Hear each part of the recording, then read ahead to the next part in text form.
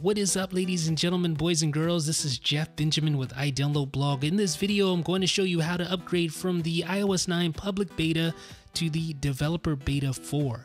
You can see I'm running the public beta here. I have the little feedback app here, which is indicative of my public beta status there. Now I'm going to go over here to the settings app and just show you that I am running iOS 9 again, just to prove it to you guys, even though you see the app icons. But there's iOS 9. And if I scroll down to where it says profile, I can see the public beta profile there. So this is the iOS 9 beta profile. So I'm just going to go in here and delete this profile here. And this is how you actually can upgrade to the latest version of the iOS 9 beta. So you see here, just to prove it one more time, I'm running iOS 9. Let's go back and delete that profile now.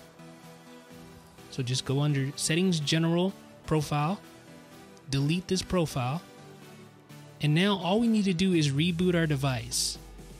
And that's pretty much all there is to it. So we're going to go back to software update. Nothing happens just yet. We need to reboot first. So that's what we're going to do right now.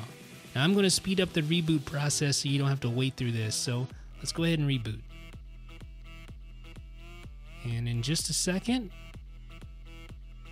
let's turn it back on. And we should be back up to our lock screen here. There we go. All right, that was fast, wasn't it? Now let's go back to settings and then go to general. And then go to software update. Now give it a second, it's gonna check. And guess what?